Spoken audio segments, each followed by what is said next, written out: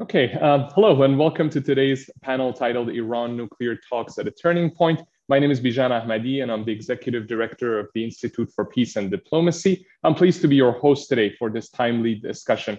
IPD is an international affairs think tank operating in Canada and the United States, dedicated to promoting dialogue, diplomacy, prudent realism, and military restraint. Over a year has passed since Biden took office in Washington, D.C., but his administration hasn't been able to restore the Joint Comprehensive Plan of Action, also known as the Iran nuclear deal so far. So far, there have been 8 rounds of negotiations in Vienna to come up with a plan for US and Iran to return to mutual compliance with the terms of the JCPOA. There is limited information available in public about the negotiations and the terms of a potential deal. But in recent weeks, all parties involved in the negotiations have acknowledged that there has been some progress made in the talks. Yet the United States has repeatedly stated that the time is running out with only a few weeks left to revive the nuclear deal. Meanwhile, Russia, reportedly in coordination with the US, has proposed an interim agreement with Iran that would involve limited sanctions relief in return for reimposing some restrictions on Tehran's nuclear program. So far, Iran has insisted that they're not looking for an interim deal and will only agree to a permanent solutions backed by guarantees and verifications. What's the likelihood of US and Iran reaching a deal in Vienna? If negotiations fail, what plan Bs should we expect from each of these actors? And what implications each of these scenarios will have for the region? These are the questions that we will try to answer in today's discussion with our 4 distinguished panelists. Each of them have years of experience researching the Iran nuclear file, Iran-US tensions, and the politics of the Middle East. I want us to have more time to talk with them and hear their perspectives, so I'll only, in the introductions, mention their primary affiliations. Joining us from the United States, Barbara Slevin is the Director of Future of Iran Initiative at Atlantic Council. Adnan Tabatabai is the CEO of the Center for Applied Research and Partnership with the Orient, a think tank based in Germany. From Washington, D.C., we have Trita Parsi joining us. Trita is the Executive Vice President of the Quincy Institute for Responsible Statecraft. And Luciano Zaccara is an advisor at our institute, the Institute for Peace and Diplomacy, and a professor at Qatar University. Thank you all for joining us today.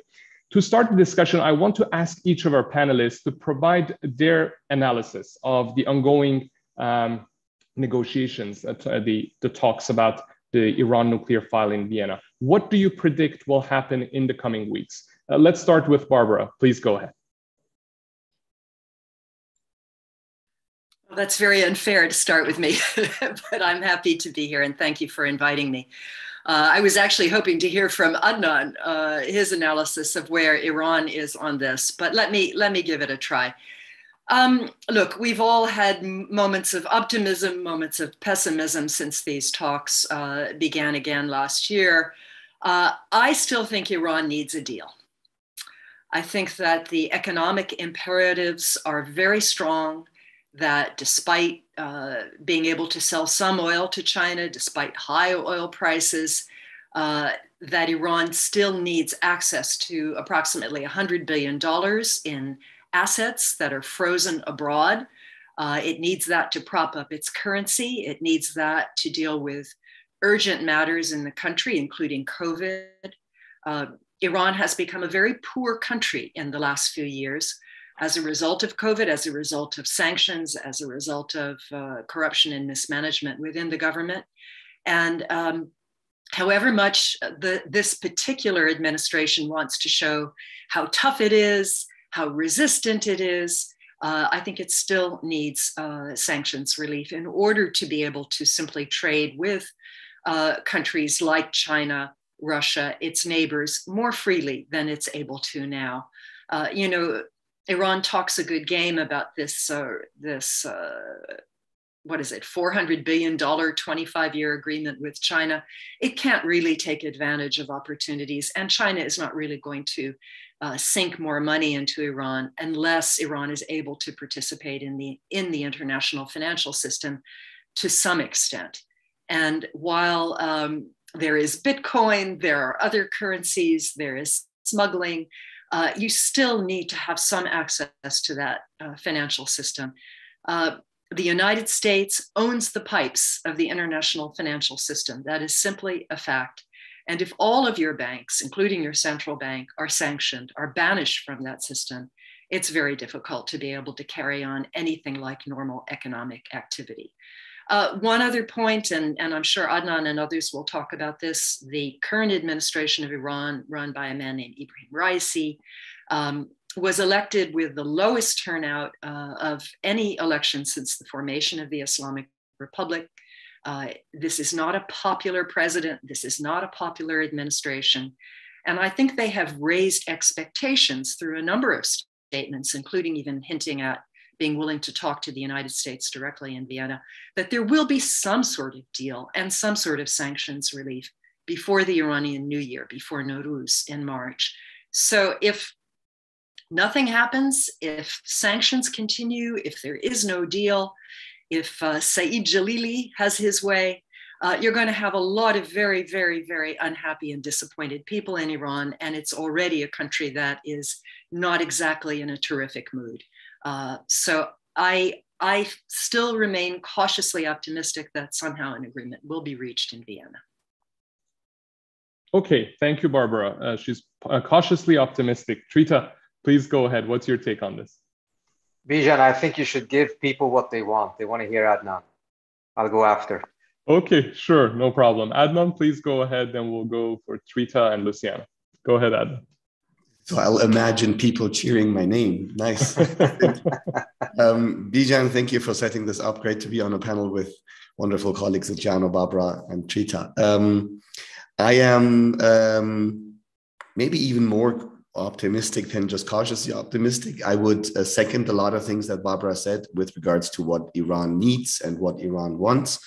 And I think that Iran was in a bit of a dilemma for a few weeks and months, in the sense that the government, or let's say the system, the political establishment, wanted to continue the path of the JCPOA. But obviously, there was a new government, there's a new president, and a new face of Iran's executive branch had to be established, a new discourse, a new posture. And let's be honest, particularly the Europeans, but maybe also the US side, never perceived Iranian moves towards easing the setup of the negotiations in a way that was helpful to the agreement. What I'm trying to say is that whenever Iran appeared to be too willing, it wasn't really, it didn't receive a response that was making life for it easier. So for example, if the nuclear negotiator, if the chief nuclear negotiator had remained Abbas Araghchi, I think the European and US side would have read that as the ultimate will of the Iranians to re-enter the deal, and that might have made life more difficult in the negotiations. But with Ali Bagheri Kani, you obviously have to go through, let's call it, the pain of interacting with someone who used to be a strong opponent of the agreement.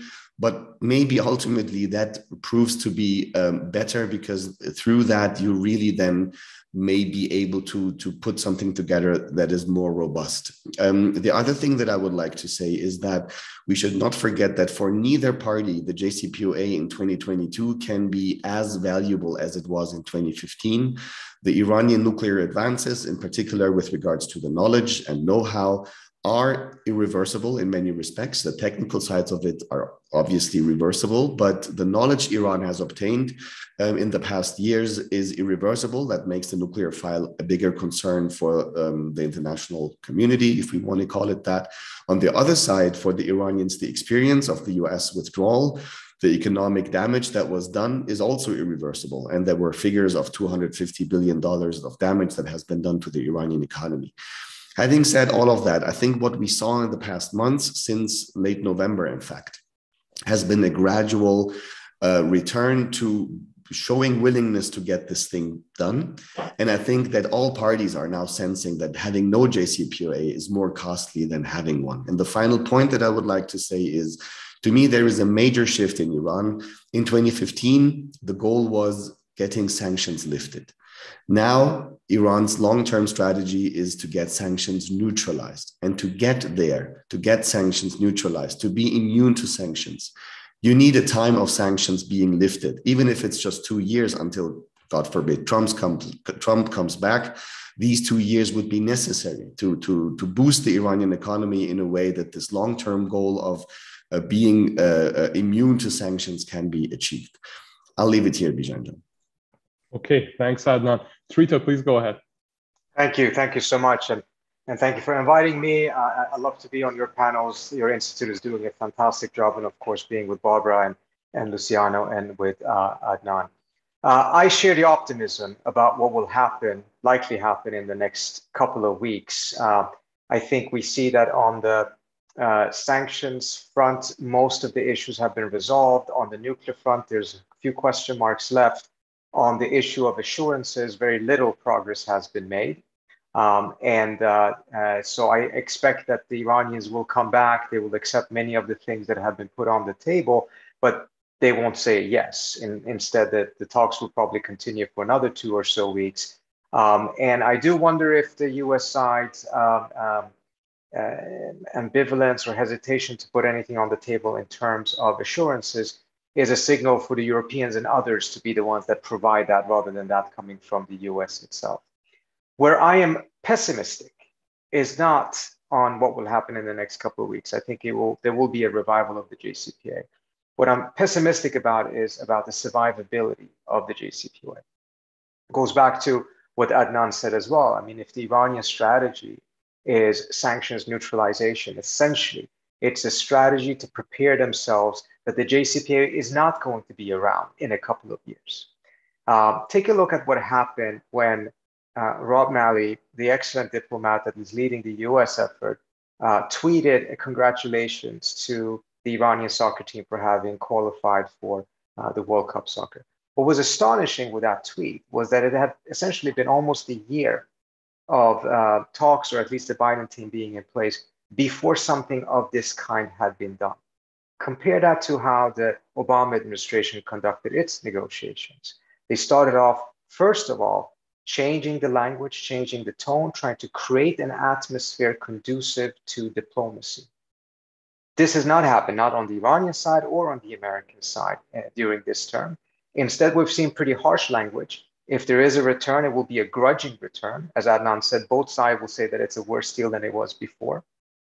Both sides will probably expect that the deal will not last very long, and as a result, really prepare themselves for that scenario, which in and of itself can end up becoming a self-fulfilling prophecy. Add to that the Biden administration's broader Middle East policy, which increasingly appears to be that countering China is the main objective overall for the US foreign policy. The Middle East figures into that by saying that the key element, the key asset that the United States has vis-a-vis China, again, it's not its economy, it's not innovativeness, all of these traditional things, but rather America's alliance system. So the alliance system has become even more important than it was before. This means that the United States is going to do more and give more to its partners in the region in order to ensure that they don't switch side or that they become too close to the Chinese. This is part of the reason I think we're seeing a really shameful reversal on Yemen, in which Biden promised to end that war and instead is now very actively siding with Saudi Arabia. And in the language coming out of the administration on Yemen is as if the Houthis had attacked Ohio or Wisconsin when they struck UAE. And this is very important because I think in that context, if we're going to have that type of approach towards the region in which we're going to be increasingly deferring to regional states that we call strategic partners, that too is going to create a scenario in which the pressures on the longevity of the JCPOA is going to be simply overwhelming. And I fear that all of these different factors are going to lead to a scenario in which the JCPOA likely will be revived, but likely also will not survive more than 2-3 years. Thank you, Trita. Luciano, please go ahead. Okay, thank you for inviting me to be with these great colleagues. Someone has to be the pessimistic here, so I will be the one. Actually, I mean, I used to be more optimistic. Actually, I expected this deal to be signed some time ago. I would say that I expected this deal to be signed before Rouhani was ending, because this would give Raisi free hands to when it was already the deal signed before he he assumed his power. But anyway, now we are in the situation that we are still waiting. Again, we are hearing that there is a matter of weeks. I tend to think that this is going to take much longer. I don't think in this round will be finalized. I still think that the one that need the most this deal is Iran. So the ones that needs to make more concessions in this case is Iran.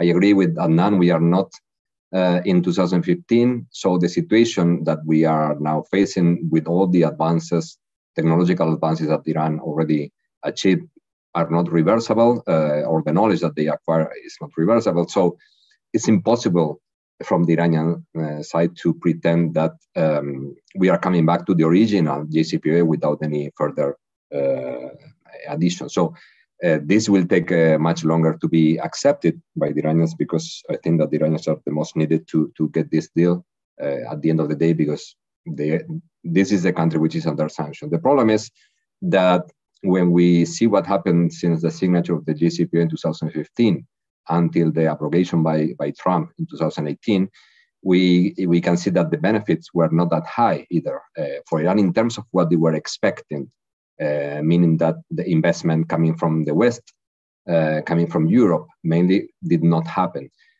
So what would happen if any kind of deal is signed from now on, if there are no enough guarantees that in 2 years Trump will be again in power, or any other Republican president that would withdraw from the deal again, and how this would impact not only the US, because I don't think the Iranians now would trust 100% on the US again, but on the other allies or the other partners that Iran was trying to engage in the Iranian economy.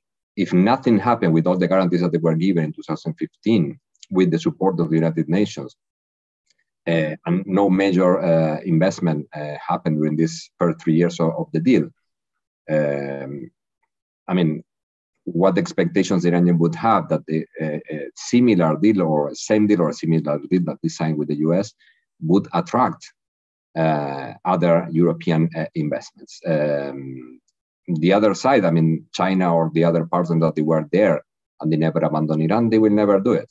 So again, we are discussing about something that should have a bigger impact on the Iranian economy and to attract much more investment than it happened before, because the economic situation of Iran now compared with 2015 is worse, not only because of sanctions, but because of the combination of sanctions with the COVID pandemic that affected not only Iran, but all the oil producing countries in the region. And this is something that here in the context of the GCC, we can also notice, or we noticed in the last few years. So I am pessimistic in the sense that I don't expect this is going to be solved in a couple of weeks.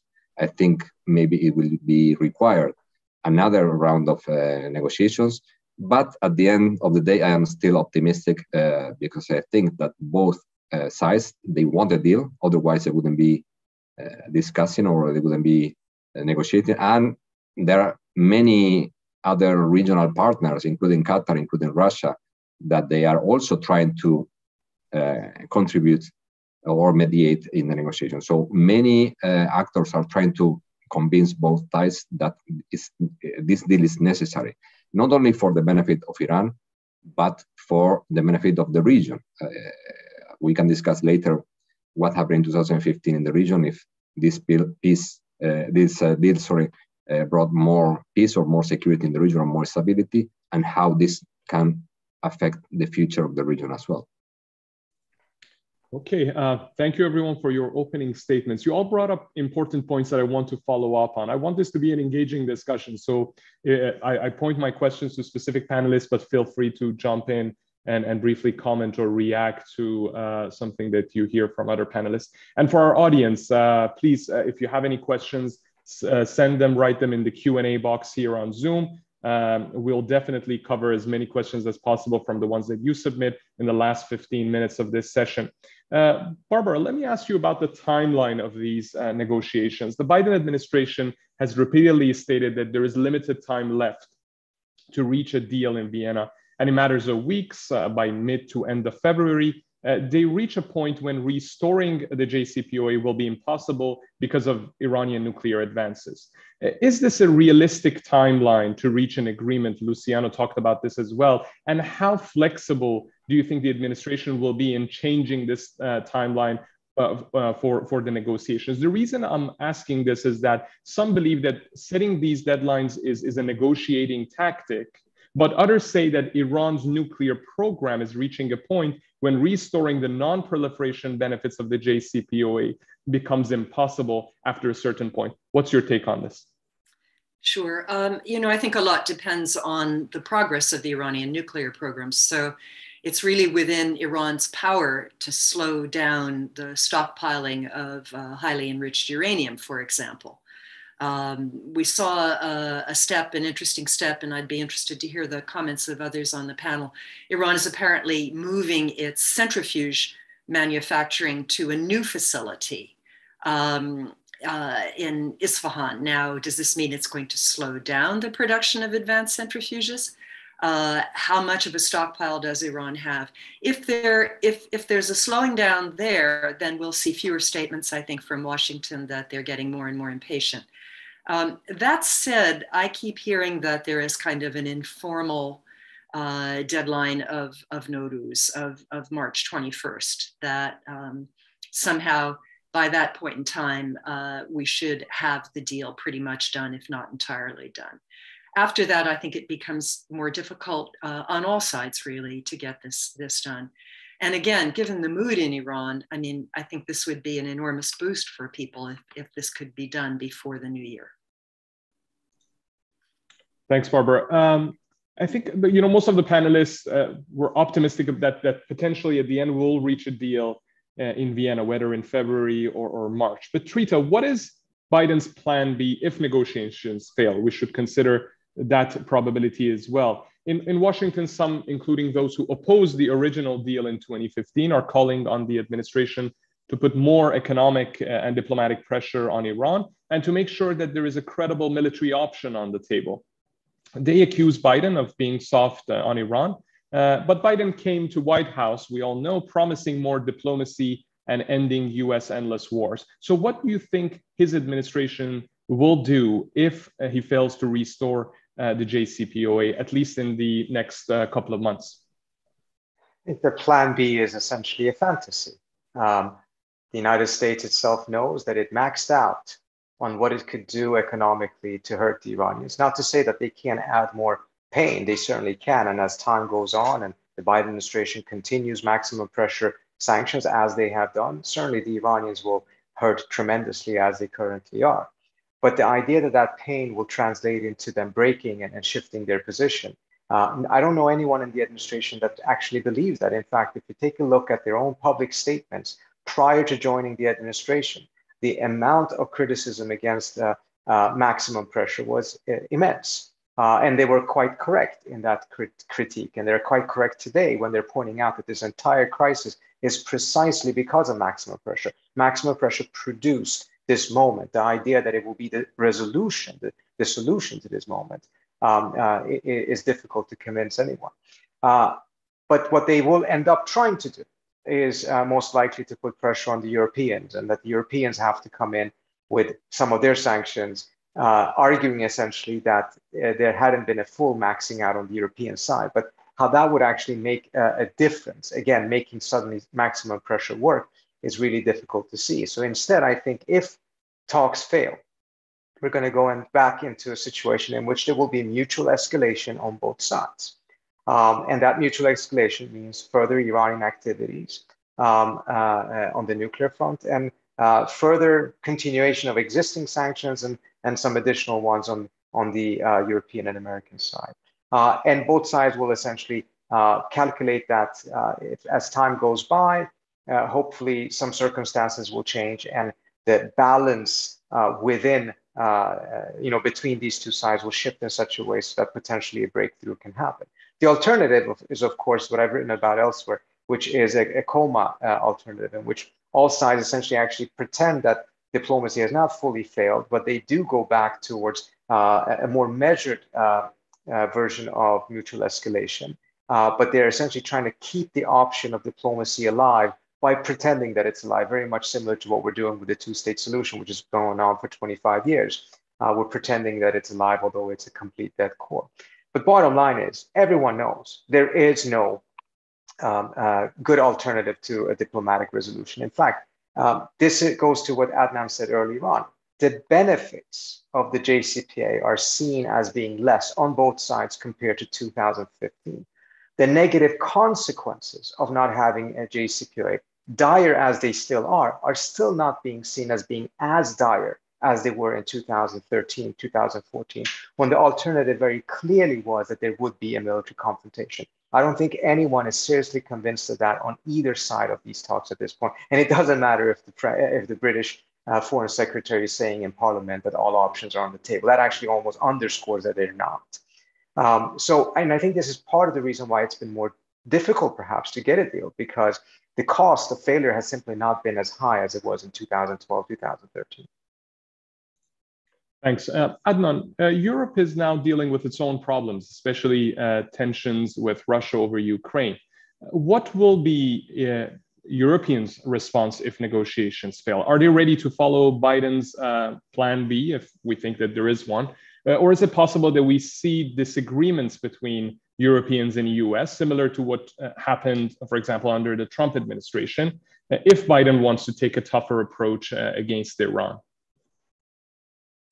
Bijan, John, let me start by quoting someone who I usually wouldn't like to quote, and that's Elliot Abraham, when he was the head of the action group in the State Department. In an interview with CNN with Christian Amanpour, he literally said, European governments don't matter. What matter to us are the European companies that won't do any business with Iran as long as the Treasury Department or OFAC doesn't give them the license to do so. And economy or let's say European companies, Europe's economic resources, power is what Iran wants from Europe, nothing else.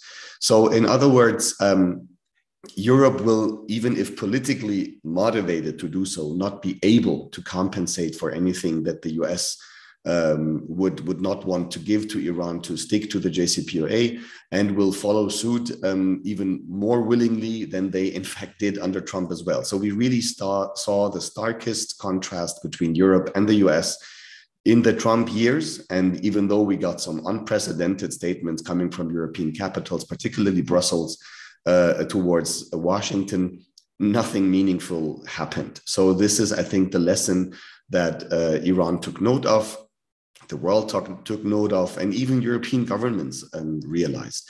Therefore, I would just simply answer your question now by saying Europe would definitely follow, in the sense that they would not push back against any Biden approach if Plan A, restoring the JCPOA, fell apart.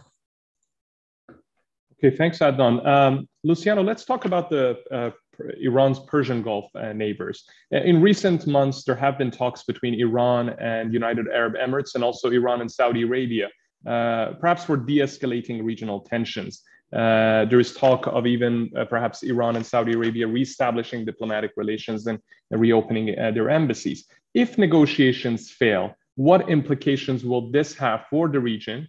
And what will be UAE and Saudi's response, and overall the GCC position and course of action moving forward? Well, first of all, I mean, we all know that there is no common GCC position anymore regarding Iran, and we see how Qatar has been very active in trying to mediate, recently visiting Iran and the United States at the same time, I mean, or one day after the other, in order to give some impression that there are signals being transmitted from one place to the other. So this gives you an idea that there are countries in the region that they are very actively pursuing an agreement, because they think that the best way to guarantee stability in the Gulf region is through an agreement. Again, we cannot say that this is the same that in 2015. In 2015, it was the opposite. When the sign was the deal was signed. There was a general perception that this deal would affect tremendously stability in the region, that would give Iran the chance to increase its influence in the region, and therefore most of the countries, including Qatar and including Emirates and Saudi Arabia, were very worried that that this deal was actually successful. However, officially, they supported it because it was, at the end of the day, a diplomatic solution of a long-term problem without the war, without starting the war. I think that the situation changed. There was a realization from all the GCC states that a deal is much better than not having a deal, because the situation that happened after Trump decided to pull out from the deal was even worse. I mean, the instability created in 2018, 19 mainly, affected the economy and of all the GCC states, and also endangered their own security. So directly or indirectly, because of the situation that was generated between the United States and Iran. Therefore, I assume that most of the GCC states would be much better or much happier if a new JCPOA or nuclear deal is signed than if Iran is not included in any deal, and therefore there would be a plan B from the United States. That said, I don't think that any of the GCC states are interested in following up with the new aggressive approach from the United States to Iran, that they would try to de-link the relations with Iran with any more aggressive approach from the United States. So Qatar never cut relations with Iran. I don't see why, if the JCPOA fail or the agreement fails, Qatar would break relations with Iran now. And as you said, both Saudi Arabia and Emirates are trying to reestablish or to reduce the tension in the region. I think that if this tension between Iran and Emirates and Saudi Arabia is not derailed because of regional issues, I don't think it will be derailed because of the failure of the JCPOA. And I understand also that Iran is interested in not transferring the cost of the failure of the nuclear deal to the GCC as well, because Iran is also interested in trying to maintain the stability in the region. It is planned that Raisi would be visiting Emirates soon. So I don't see why neither the GCC states or Iran would transfer the cost of the failure to the bilateral relation. Thanks. Go ahead, Barbara. Yeah, I just read this morning that apparently Raisi is not going to the UAE because, let's face it, despite the negotiations, we have the situation in Yemen, and the attacks by the Houthis using Iranian drones on the UAE have, how should we put it, created a setback in Iran-UAE relations. So, you know, the nuclear issue is one thing, but the regional problems have gotten worse, as you pointed out, Luciano, and the Yemen situation, I think, is really quite urgent now, particularly for the Emiratis. Now, there's the question of whether Iran, having given these weapons to the Houthis, can get them to stop. And there's a question about whether the Emirates will rethink its re-intervention in the Yemen war, given the attacks that have taken place. But it's complicated. And I've also read that the Houthis now are showing their displeasure at the UAE's recognition of Israel. So even if we get the JCPOA back, I'm not sure that's going to provide a solution for these kinds of issues. Yeah, if you allow me, this is what I meant, that if this tension in the region is not derailed because of regional issues, I don't think the JCPOA will have that impact. That's what my idea. But yeah, I agree that the situation in the region is becoming more complicated because of other issues, mainly the situation in Yemen. That is, I think, also another group from Iraq claimed an attack on Emirates recently, and they are also backed by the Iranians. So this is creating even much more problems, and it's even dragging Iraq on the Yemen issue as well. Adnan, would you like to comment on this as well? I know that you've been working on Iran's relations with the Persian Gulf neighbors. So if you would like to comment on this, please go ahead. Look, I think one thing is remarkable, and that is, even though these attacks happened, the recent attacks by the Houthis on Abu Dhabi, this could have led to much more public shaming And in fact, the foreign ministers had a phone call either yesterday or the day before yesterday. And I think both sides agreed that a state visit this time, in this point of time, might have been going too far. But the fact that there was no public statement and denunciation of Iran's role in backing the Houthis by neither the United Arab Emirates nor the Saudis shows us that there is already an advanced stage of communication and dialogue between these key major regional players. And while we are certainly not there yet, and Barbara is right by saying the JCPOA really won't pacify the region, we can see through these indicators that these talks that happened last year in Baghdad mainly have produced something, and that is that incidents like the major attack by the Houthis on Abu Dhabi is not derailing a process of dialogue currently, at least. Thanks. Barbara, the Israeli government has stated repeatedly that they're not going to be bound by any new deal reached in Vienna. Also, reportedly, there are disagreements between the Israeli military intelligence and Mossad, with the military believing that having a deal is better to limit Iran's nuclear program. If a deal is reached in Vienna, do you think that the Bennett-Lapid government will do same as what Netanyahu did in reaction to Obama's 2015 deal and try to undermine the new agreement? Or should we expect a different and more constructive approach from Bennett's government? That's a great question. I mean, we know that this is a very broad government with a very wide coalition. So Bennett may represent one aspect of it, but certainly not all of it. I'm a little more optimistic on the Israeli front. I think we've seen extraordinary consultation between the Biden team and the Israelis, so they know exactly where things are going. And we've also seen an outpouring of comment from former officials in particular, in intelligence, Mossad, military, that the JCPOA wasn't bad, and having the JCPOA was better than having no JCPOA. I think that, the Israelis are, again, they'll be looking toward things like the situation in Syria that are more immediately affecting their security, and they will be quite happy if the Iranian program can be paused and rolled back to some extent, despite the language that we sometimes see coming from Bennett. So I'm not as concerned on that front. Okay, thanks. Trita, let's talk about the guarantees that Tehran is demanding from Washington. That has been one of the major hurdles in the negotiations between P4+1 in Vienna.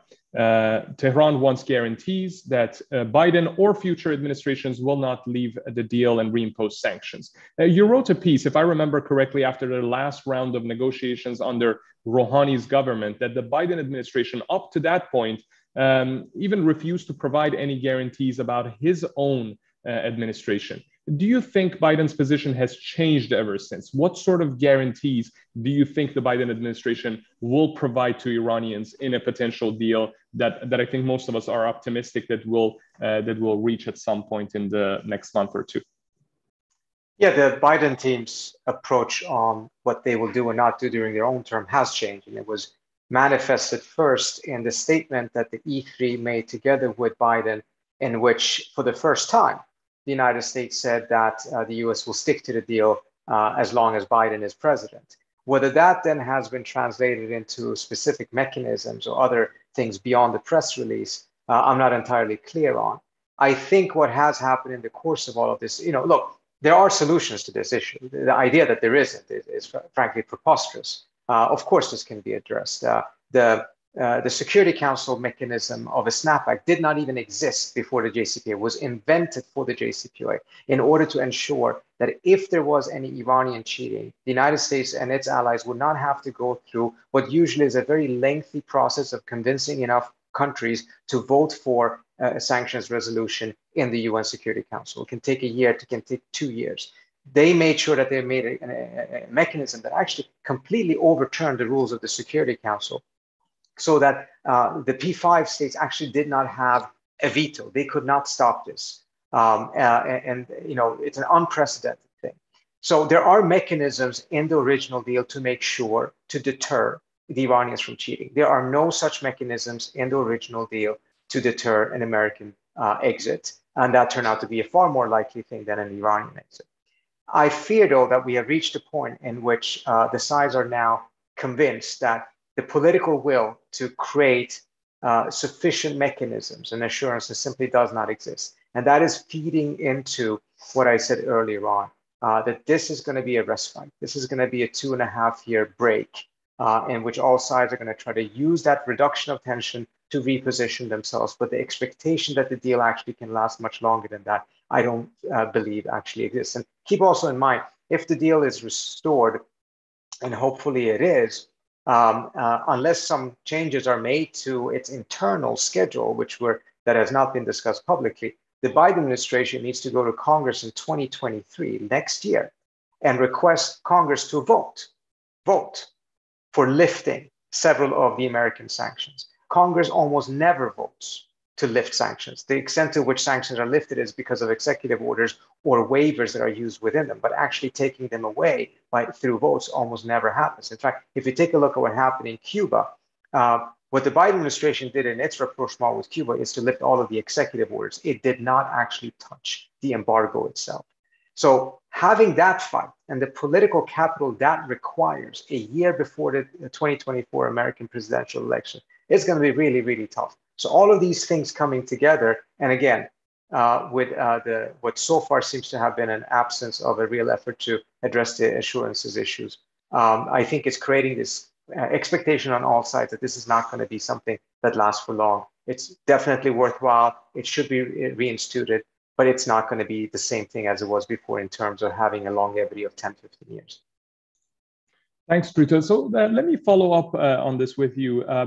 You mentioned the role that Congress will play in 2023 with respect to one of the sunsets in the original JCPOA. Now, there is an argument by some who oppose changing the mechanisms within JCPOA that if Biden changes anything in JCPOA, INARA, the Iran Nuclear Agreement Review Act, will be triggered. And then Biden needs to take this new agreement or revised agreements to the US Congress. And there will be an opportunity for Republicans in the Congress to pass disapproval resolution against this revised deal. Because, for example, if Biden wants to provide Iran with mechanisms for guarantees and changes the mechanisms within the deal, that's a change deal, so it needs to go through that review process. What's your take on that? Do you agree with that argument or not? Well, first of all, I think right there you may have a better explanation as to why there's a sense of urgency in the Biden administration rather than the non-proliferation arguments. In the sense that, imagine having to go through INARA after the midterm elections in the United States, mindful of how things are looking right now.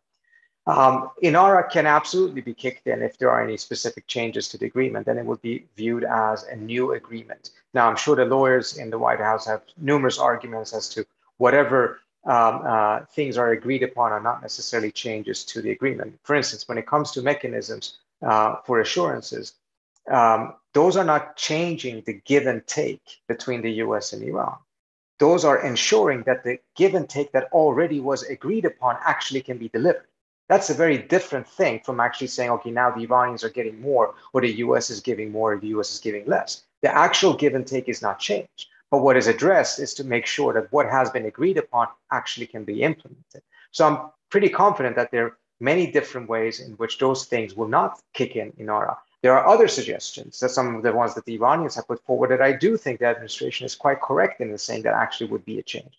For instance, the Iranians have suggested as one guarantee or assurance for them is that instead of them shipping out the LEU, which they're supposed to do and only keep less than 400 kilos of low-enriched uranium, that they will actually store it somewhere else in Iran under IAEA seal, but it will still be in Iranian territory. That is a direct change to the actual deal. That would kick in INARA, and I think the administration is correct in saying that that's a non-starter. But there's plenty of other ideas that I don't think fall into that category because it doesn't change the give and take. It just changes how we can ensure that the give and take actually takes place. Thank you, Trita. So, Adnan, about the guarantees. Without firm guarantees, I'm sure that the Iranians are familiar. They have experts who are familiar with the United States system of governance, so they understand the the details of how that system works? Because some people argue in media as if the Iranians have no clue what is the system of governance in the United States, and want to educate them that the United States government cannot provide guarantees. So from the perspective of Iranians, what sort of guarantees do you think they're looking for? And do you think Islamic Republic will agree to a deal if they're not provided with those sort of guarantees? Thanks for the question, Bijan. I think it's difficult to really to be confident that there is enough creativity to develop suggestions as to what can be replacements of a guarantee or the compensation of the impossibility of giving guarantees. I remember back in the day, delivering dozens of Boeing airplanes may have been something like this, because then American business interests are in fact invested into Iran. Similarly, the idea of broadening Iran-US trade was viewed as something that could guarantee that the US sticks to the agreement. Something like this in the current domestic mood, both in Iran as well as in the US, is in my view, difficult to imagine. As to whether there are other suggestions like this, I'm not familiar with them. I'm quite sure that there are some on the table, and that speaking about the need for guarantees, in fact, raises the price tag when the US side has to tell the Iranians there won't be guarantees. So then we will have to, or the Iranians would say, you would have to give us A, B, C, D instead of a guarantee. There are maybe some who are more informed about how this is then in the end ultimately played out. But the core underlying Iranian position is, we were fooled once, we must not be fooled one more time, because then we ourselves have to blame ourselves. So this is why there is this price tag I was talking about. Thanks, Adnan. Luciano, Qataris have been trying to mediate between the United States and Iran. On the issue of guarantees and overall the survivability of any new potential deal that we're going to see from Vienna, what do you think the regional actors can do to ensure that any new agreement lasts beyond the Biden administration? Well, this is a very interesting question, but I'm not quite sure I can reply to that. Actually, I mean, it's true that Qatar is doing a great effort and is trying to show its diplomatic muscle in dealing with many things in which United States are involved in the region, and which Qatar and other countries are involved in, like Afghanistan. But even though Qatar is well respected in Iran in terms of diplomatic activities, and I mean, Iran understood many things that Qatar had to do in the past that did not please that much the Iranians in regional scenarios.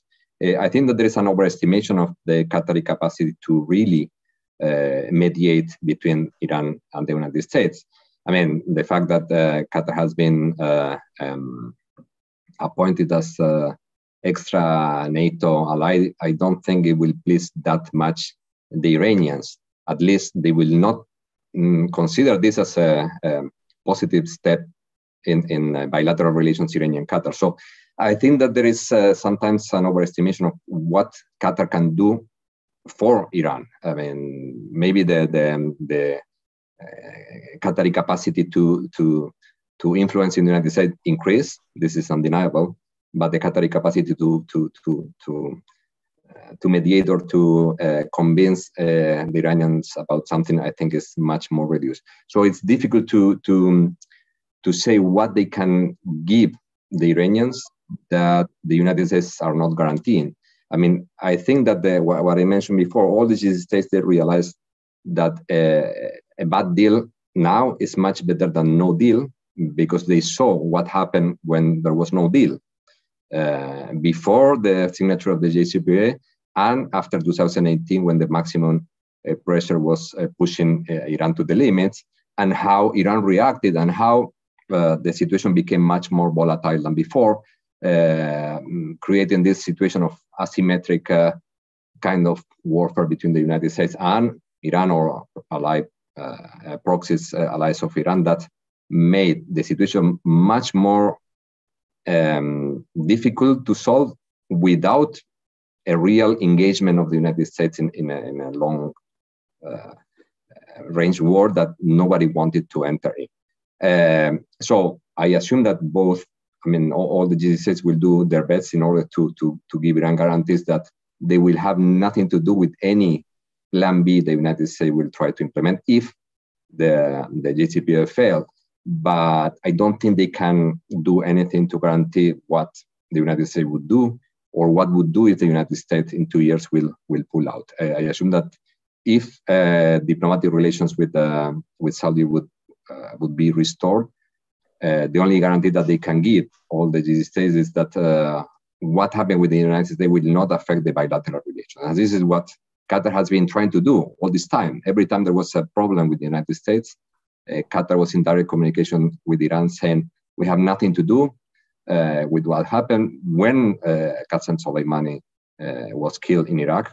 Qataris were very quick in making sure the Iranians knew that the planes did not depart from Qatar base, to make sure that there was not a retaliation against Qatar. So I think that this is the only thing that GCC countries can do. And this is why I keep saying that GCC states are trying to differentiate between what is the confrontation with the United States and what is the confrontation with the GCC states, and to try to find solutions, bilateral solutions that have in mind the security concerns of all the regional states. And okay, if you cannot fix the problem with the United States, is your problem, deal with that. Is another matter. Thank you. Just jump in there very quickly. I think Luciana is absolutely right. There's very little countries like Qatar can do when it comes to the broader US-Iran, and certainly when it comes to the issues of assurances. But what I think the Qataris can do, and I suspect they are doing, is to help with a prisoner exchange. We have seen that in the past, when there has been prisoner exchanges, those have almost always taken place as a result or thanks to the mediation of either a regional or a European state. Omanis played a significant role in several of the previous ones. The Swiss, of course, have played an instrumental role in many of these. And if this is something that the Qataris help out with successfully, it is a major help and favor to both the Iranians and to the United States side, but most obviously to all of the prisoners that will be exchanged or hostages that will be exchanged. Because at the end of the day, this is also going to be a very politically sensitive question for the administration. They've already said straight out that they're not going to have a JCPOA without a prisoner exchange. And I think that statement probably signaled that there had been some significant progress on that front already. Thanks, Rita. Barbara, if firm guarantees are not possible, and there is risk that the next administration, especially if it's Republican administration, can repeat what happened in 2018, what needs to be done? If there is let's say that there is a new deal in the coming weeks or months, what needs to be done to ensure that this deal survives beyond this administration, or what can be done to help in that front? There are no firm guarantees if the White House changes hands in 2024. But I mean, optimistically, if this does lead to a wider de-escalation in the region, if we don't see attacks on Americans in Iraq or Syria anymore, if somehow the Yemen war calms down, I mean, if we get a virtuous circle of events out of this, that could certainly help. We did have, of course, just the other day, the US killing the new head, the latest head of ISIS. And I think we should remind ourselves, and the Iranians should be reminded, that the US presence in the Middle East sometimes is in Iran's advantage when it comes to dealing with groups like the Islamic State. US and Iran have the same position on that. There are possibilities regarding Afghanistan as well, given the presence of ISIS there. So, I mean, optimistically, if if a resurrection of the JCPOA is followed by other positive developments, if there's a prisoner exchange, if Iran doesn't pick up more hostages as it has been its habit, but actually stops that practice at least for a while. The US wants to focus on other issues, wants to focus on China. It has a major issue with Russia and Ukraine right now. Get all of this off the front pages, and then you have an opportunity. Even if you have a Republican who comes in 2024, if it's not Donald Trump, if it's someone more pragmatic, if the benefits of the JCPOA are obvious by then. I mean, there is still a limitation in the deal. Up until January 2031, Iran can't have more than 300 kilograms of low enriched uranium, and you can't make a bomb with that. That is the most important aspect of the JCPOA from the non-proliferation standpoint, from my point of view. And it's worth resurrecting the deal, I think, just for that. On Iran's side, they're going to get access to $100 billion in frozen funds. And I think they're going to want to be able to use that money, not just for nefarious purposes, but also for domestic development, to help prop up the economy, to help deal with poverty. So get a virtuous cycle going, and maybe it can survive a little bit longer than Trita thinks. I think, look, step one is get the thing back, and then let's try to learn from the mistakes we made before on all sides, and build on this. So a quick follow-up with you, Trita, on the survivability of a potential new deal, and then I'll go to Adnan and Luciano. There was a report yesterday that US officials believe that any new potential deal with Iran, they will achieve a shorter breakout time for the Iranian nuclear program, possibly somewhere between like 6 to 9 months. Do you think that, obviously people who are concerned about the non-proliferation risk, they're concerned about this shorter breakout, but do you think that will make the deal more resilient, perhaps solve the imbalance that existed in the original deal, or it will make everything worse and the new administration will be easier for the next administration, a Republican administration, to easily withdraw from the deal because of that shorter breakout period? So I've seen the argument that essentially saying that if Iran has a 6-month breakout capability as a result of the new JCPOA, it will make it more difficult for the United States to pull out. Iran will have leverage. It will be more dangerous. I understand that argument in theory, but I think it kind of misses the point, because it will be very effective in deterring another democratic pro-JCPOA administration from walking out of the JCPOA, which they didn't want to walk away from in the first place. But it will not be particularly effective against the Republican administration, who either doesn't care or actually is open to the idea that this could lead to a military confrontation. I think the Trump administration would fall into the first category. At least Trump would fall into the first category. He didn't care, he didn't understand. Mike Pompeo, John Bolton would fall in the second category. They wanted war. So it will be effective in deterring an administration that doesn't need to be deterred, and will be ineffective in deterring an administration that actually needs to be deterred. So in that sense, I don't see really what the gain is, except for perhaps the Iranians being able to make some political points out of it. But it doesn't resolve the issue. And then when it comes to the broader point here, is that the breakout time, when it was first chosen as 12 months, it was frankly quite arbitrary. And I got this straight from administration officials who said, look, we could have done 1 to 9 months, but 12 months just sounds better because you can say it's a year. 6 months, however, was a little bit dicier, because the fear was that if it's only 6 months, will the United States then have enough latitude and maneuverability to have any other option but a military option? And that's why it would be ultimately bad, I think, if it were to go down to that. But that is a consequence of the United States walking out of the deal. You cannot turn this around and blame it on the administration, on the Biden administration. We would not be in this situation if the previous administration had not turned it out. And for all of those who are pumping up this argument in the media, I mean, there's their job, but they really failed at their job earlier on to raise this issue.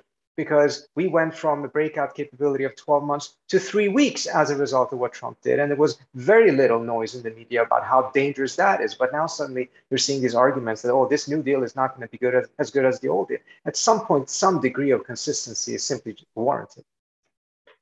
Thanks, Rita. Adnan, you closely follow the internal dynamics in Iran. The public were extremely supportive of the nuclear deal back in 2015. After Trump's withdrawal, the support has declined. We now have an administration in Tehran that includes those who strongly oppose rapprochement with the West, including the head of Iran's negotiating team in Vienna now. What's the internal dynamics in Iran, in your opinion? How much the maximum pressure campaign changed the public opinion in Iran on sort of the general idea of rapprochement and dialogue with the West? Well, I would say that the lack of interest is scathing. The lack of interest in what the fate of the JCPOA will be can really be sensed in every conversation. And I mean, I'm not among those who said, I just come back from Tehran and I talk to everybody on the street, but I happened to speak to some people while I was there. And I mean, what strikes me always is that you basically have this this really bad experience of huge euphoria in 2015, and then nothing came out of it, and it got worse than it ever was before. And look, you have a political establishment that in fact knows how to roll in such a context. You know, the theme of resistance, Barbara mentioned it in her opening remarks. Resistance, muqadamat, only makes sense when there is pressure on you. What do you resist if there is no pressure? And even let's take it one step further. If you resist, you are victorious if you don't die. If you survive, you have already won. So what do you need as the political establishment of the Islamic Republic is to simply survive. You don't need meaningful growth. You don't need sustainable development. When you are under pressure, you can just say, look, we survived. What else do you expect us to do? And I talked to someone who was significantly active in rolling out the vaccination campaign. He was basically telling me, look, under these circumstances, more than 70% have already received their first dose, and far more than half of the population have been vaccinated twice. Which other country under our circumstances could have done that? And of course, this argument flies when you are under maximum pressure. And up until this day, those sanctions are in place. What I'm trying to say is the argument for those who have been pro-West, pro-engagement, are really on a weak position. I wouldn't even say people are angry. People are getting, just as I said, less interested, exhausted, tired. I mean, I won't go as far as to say depressed, but you know, it's like when there is really no glimmer of hope to look at. Of course, if the JCPOA is restored and if livelihoods are meaningfully eased in terms of living conditions, then of course there might be some positive vibes coming back. And Barbara made that point. We are heading towards Nowruz. Maybe it's a good time to try and really make that happen. There is one more thing that I think we should also keep in mind when it comes to the regional dimensions, and that is that this idea of neutralizing sanctions does also entail to broaden economic relations with immediate neighbors. For example, those in to the south of the Persian Gulf, as we say in Iran. That means that these economic relations could be broadened. And one thing the US might be able to give to Iran is to say that the US wouldn't oppose the GCC states from broadening their economic relations with Iran. Back to you, Bijan. Thank you, Adnan. Luciana, I wanted to ask you about the role of China and Russia. Here we have a question from our audience that's kind of related, at least to a Russian role. So let me ask you this. Are the dynamics of the JCPOA negotiations and the current Russia-West security crisis related in any way? How is the outcome of the JCPOA negotiations likely to influence the Biden administration's attitude toward diplomacy with Russia? Luciano, please go ahead first, and then if other panelists have any comments, you can chime in on this as well. Actually, it's not my main area of expertise, so I don't think I can say that much about that. But I mean, recently I read that the Iranians were rejecting any idea that Russia had anything to do with this mediation and negotiation effort. So I don't think, again, that that the Russian have much more leverage on the Iranians' decisions that they are taking regarding this deal. So neither the Chinese, I mean, of course, the Chinese are much more interested in entering Iran than the Russians, I would say. And the Chinese would have much more interest in the JCPOA is signed because the economic benefits that they can get if Iran is not under sanction, and they don't need to push for, I mean, they don't need to confront the United States by increasing their relations with Iran. But in any case, I don't think the Iranians are, the Chinese are neither influential in anything that had to do with asking the Iranians to change anything to accept the deal. I wanted to, if you don't mind, before giving the floor to others, I wanted to comment something that Adnan said regarding the public opinion in Iran. And I think he mentioned something very, very interesting. What the people expected in 2015 when the JCPOA was signed. I mean, the acceptation of the people about the JCPOA was very high, basically because they didn't know that much what it was included in the deal on one hand, and on the other hand, because they were expecting that all the problems that Iran was facing in terms of economic grievances would be solved because of that. After 2 or 3 years, they realized that nothing happened. I mean, it's true that there were many agreements, there were many deals signed that most of the, China, South Korea, India, they signed a strategic agreement in 2016 that implied a lot of projects and future investment, but at the end of the day, not many of them were materialized. And mainly all the agreements that they were signed with the Airbus and Boeing, they were all canceled very, very quickly. So in 2 years, there were, I mean, the Iranians, they didn't see anything concrete. So you see in all the surveys that they were conducted between 2016, 18, 19, that the acceptation of the Iranian about the JCPOA was going down. I don't know if, if there is a latest poll published about what are the expectations of the Iranian people about the future of the JCPOA, but I assume that actually nobody cared anymore. As you said, I mean, as far as the idea of resistance is there, most of the Iranians would not care that much about signing a new deal or not, because they didn't see anything positive from the deal. And on the other hand, not having the deal or having the United States outside the deal, and even though Iran passed through a very hard pandemic situation, they survived, they were resilient. So basically they will say, well, we need a deal. I mean, the deal is not needed for Iran to survive because we have enough resilience here, we know enough capacity to survive without the deal. So that's my point, that I keep insisting that there is no that much pressure from Iran to have this deal done, because they are trying to de-link relations with the region or with other actors. That they try not to link this with the JCPOA, and the people, they don't pressure for this to happen.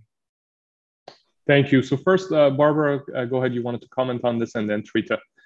Let's please keep it brief so that we can get to one more question from our audience. Thank you. Yeah, sure. Just briefly. The Russians have been helpful in the talks in Vienna. And I do have one concern, though, and that is if we have a confrontation with Russia over Ukraine, that they might not be so helpful. Let me just put it that way. Go ahead, Trita. Bijan, I try to be brief. I want to just make something explicit that I think has been implicit in the conversation, and I think is actually really something that Washington should pay much more attention to. Barbara started off mentioning quite correctly, Iran needs sanctions relief. But needing sanctions relief and believing that a JCPOA will deliver sanctions relief are two very different things. And when I hear of the perhaps apathy is the right word, Adnan, of the situation amongst the population there, I think we have to recognize that it's quite plausible that a big chunk of that is because there no longer is much confidence amongst the large Iranian population that the West will deliver on its promises. What that does ultimately for the United States is that it actually has a weaker hand in the negotiations, because whatever it puts on the table, whatever it offers, however genuinely it does so, it is discounted in the eyes of the Iranians because they don't have confidence based on experience. Based on experience, not based on paranoia, because if it was just paranoia, they wouldn't have been that excited about the JCPOA in the first place. Based on experience, they discount it. That really weakens the US's negotiating cards at a table, because it means that the bargaining chips of the US are worth half of what they would be 10 years ago, and leaves the United States more and more just having sticks rather than having carrots as well. Thanks, Trita. And last question for Adnan. How much Saudi Arabia and the Persian Gulf states are being consulted in the negotiations process? And how much has this slowed the détente between Iran and these countries? How is this related, this slow process of détente between Iran and the Persian Gulf countries? Specifically, I think this is asking about Saudi Arabia, is related to the negotiations and what happens to these relationships if the talks fail. We briefly talked about this, but if you want to elaborate, that would be great. Look, I am not really aware of how the US had its approach towards these countries. What I do know is that in the talks that were held in Baghdad last year, numerous talks between the Iranians and the Saudis, and some between the Iranians and the Emiratis, one of the, let's say, side give and take elements was that there wouldn't be too much objection from neither countries against the JCPOA. So that in fact, when speaking about easing tensions in the region, one thing the Iranians would ask is, dear Riyadh, dear Abu Dhabi, stop rejecting the JCPOA. But that's all I can say. I don't know in what way the US has in fact engaged the GCC states or Saudi Arabia and the Emirates to this in this respect. Thank you. Trita, go ahead. Also very brief. I don't think the Saudis have had much impact on, the technicalities of this, because that's not what their expertise is. What could they really contribute to when they don't have that type of a program themselves? The Israelis are in a very different position. I think what has happened, however, that has caused them to be less concerned is not just what Luciano correctly has pointed out, is the dire consequences. I think the administration quite likely has also made it clear to the GCC states, or at least to the Saudis and the Emiratis, that they're not going to improve their relations with Iran before those countries improve their relations with Iran. So that the fear that the US would go and get ahead of them in improving relations with Tehran is simply bound to how fast these countries resolve their own tensions with Tehran. Okay, maybe we have time for one more question. Please keep your answer to perhaps a minute. There is much talk about an interim agreement rather than a deal. What contours could an interim agreement take, and could it be more likely to come into place than a deal? Could this be more politically acceptable for both sides to pass domestically? Any of the panelists would like to comment? Adnan, please go ahead, and then Barbara. I'll give it a very brief first shot. Sure. From what I sense in Tehran, there is really no appetite for that. Either it's JCPOA or it's nothing. It's not going to be less for less or something like this. Got it. Thank you. Barbara? Yeah, I think that it was a fallback for the Biden administration, but I agree with Adnan. For Iran, there's already less incentive to come back in. Why would they settle for half a loaf on this? Thank you. And with that, we come to an end of this discussion. Barbara, Trita, Adnan, Luciano, thank you for joining us. The video recording of this discussion will be published on our website shortly. Also, make sure you sign up for our newsletter to receive notifications about our future discussions. Hopefully, next time we convene a session on Iran nuclear deal, we will have a nuclear deal in place, and we'll talk about the next steps and how diplomacy can evolve from there. Thank you all for joining us. Have a great day. Thank you so much. Thank you. Goodbye. Pleasure. Great to see you all. Thank you. Good to see all of you. Take care.